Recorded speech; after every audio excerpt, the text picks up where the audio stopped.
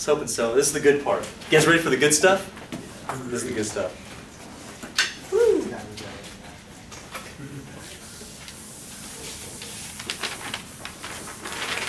You know why it's good stuff?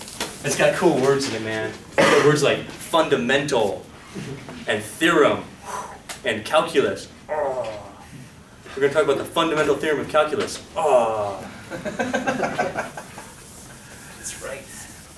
I'd really like to see what your weekend consists of. Just like in front of the mirror doing all this stuff.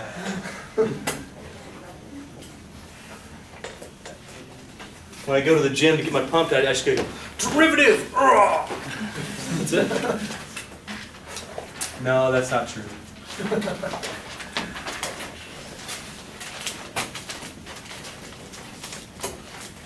Think of that kid that you picked up. Good.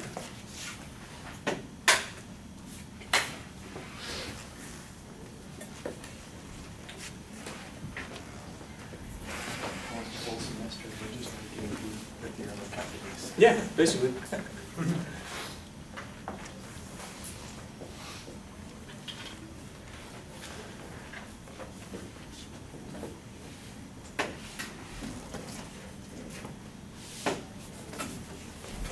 Here's what you know so far.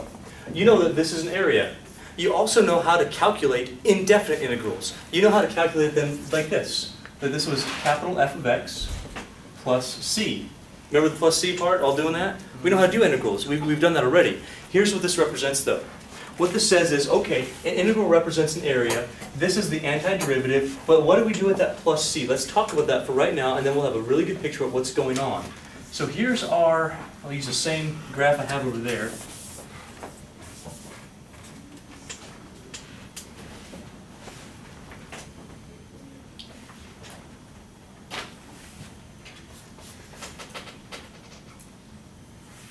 Here's our graph, and this is f of x.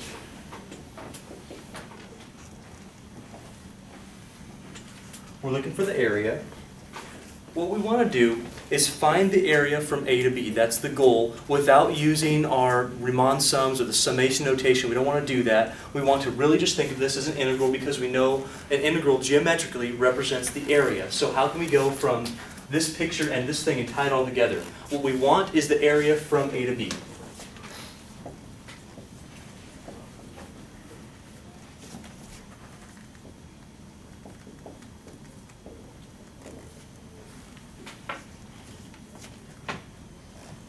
Here's how we're going to think of it. We're going to think of it as, well, how about this? Could you find the distance from A to B? How would you do it? You would do B minus A. If this was 10 and that was 3, you'd do 10 minus 3, right? We're going to do basically the same thing. We're going to say, let's take the area up to B minus the area up to A. Would that make sense to you? We'll take all of this area minus off all of this area. No matter where you start, that would work for you. Would you agree? We'll take all the area from left to right, all the area, no matter where we start, up to B, and subtract off all the area up to A, and that would leave us with this little bit. How many people buy into that, feel okay with it?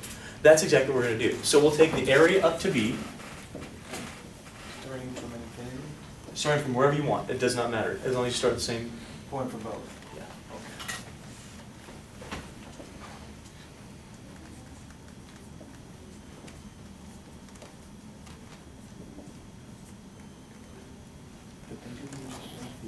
Point A.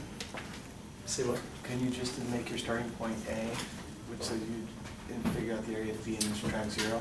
Well, I have to give you something that this makes sense, right? And the way to do that, we are going to start at A and go to B, but find the actual. You're going to see why we have this next piece in there. Right now, if I give it to you, you'll probably follow it, but I want you to understand the concept of why we have a subtraction in this at all. Okay, and we're going to have one right now. So let's think of it. So the area is, this is not changing. The area is this. What we're going to do is take the area up to B minus the area up to A. Now here's what you have to realize. What we're doing here is calculating the area function. Do you remember me introducing that to you a long time ago? That this indefinite integral actually was an area function, it was a family of curves. We just know which one it was. Well, if we have that family of curves and we're going to an actual point that says this is where you're going, you're stopping here, that solidifies it for you. It's no longer indefinite, it's definite. You're starting at one point, you're stopping at another point. So this right here, that's an area function, and we actually have something to plug into it. We have the point, well, where are we stopping? B. The area up to B, you find the area by plugging in B. The area up to A, you find the area by plugging in A. So the area from A to B is the area up to B. The area up to B. That would include wherever your starting point is for area, that would include everything up to the point B. Everything above the x-axis to the point B. You got me? And then we'd subtract off this point A. Now, really what we'd consider is starting from 0. That way we're not being silly about it and going way too far. We'd say, let's just go from 0, okay? You'd have this area minus this area. It'd give you what's remaining. The area up to B, plug in B. The area up to A, plug in A. That's how you do a definite interval. You find the antiderivative and you plug in your bounds. It's actually that easy. Not bad? Not bad. No, come on, now there's one question out there. What's the question? Come on, do you see it? What do you do with C? Oh, good. Do you see it? Ha ha ha ha ha. Where's the C? By the way, this right here, this statement is the fundamental theorem of calculus part 2. I'll give you part 1 later. Fundamental theorem of calculus F top. part 2.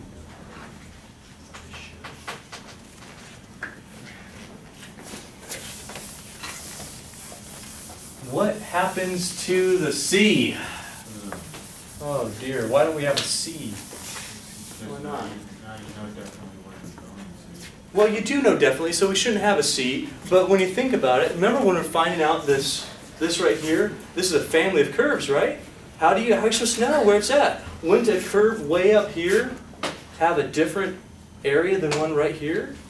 Clearly, the height would be different. So why does this even work? Well, think about this for a second. What about the C?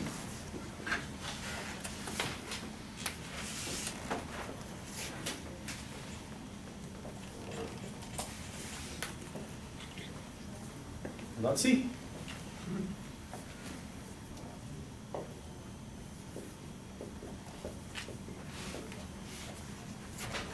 Suppose you considered it. By the way that you write this, I should actually give it to you this way. One more thing, this is also written.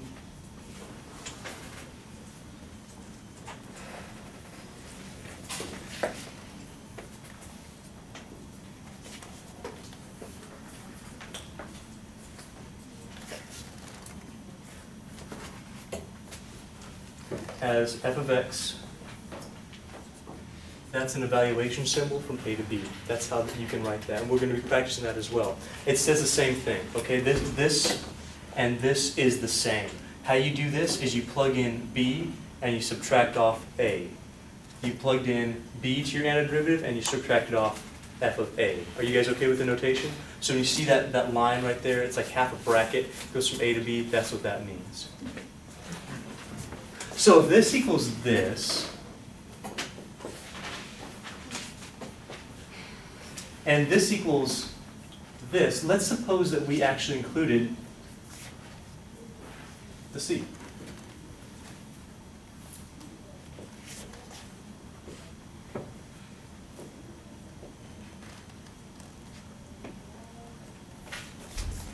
Now some of you might be wondering, well when you think about it, you might be wondering, why don't we have a C1 and a C2?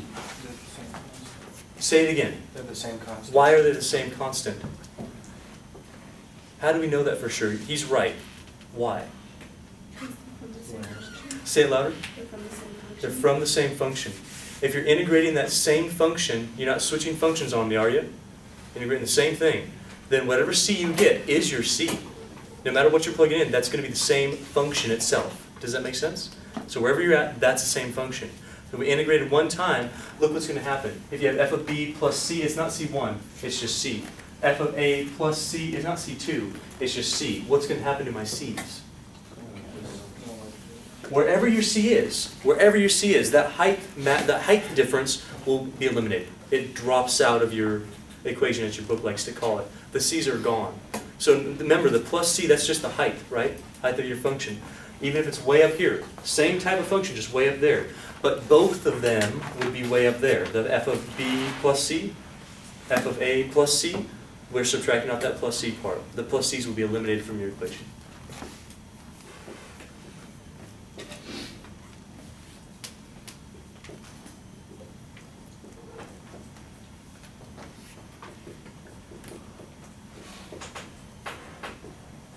And that's how we get what we get.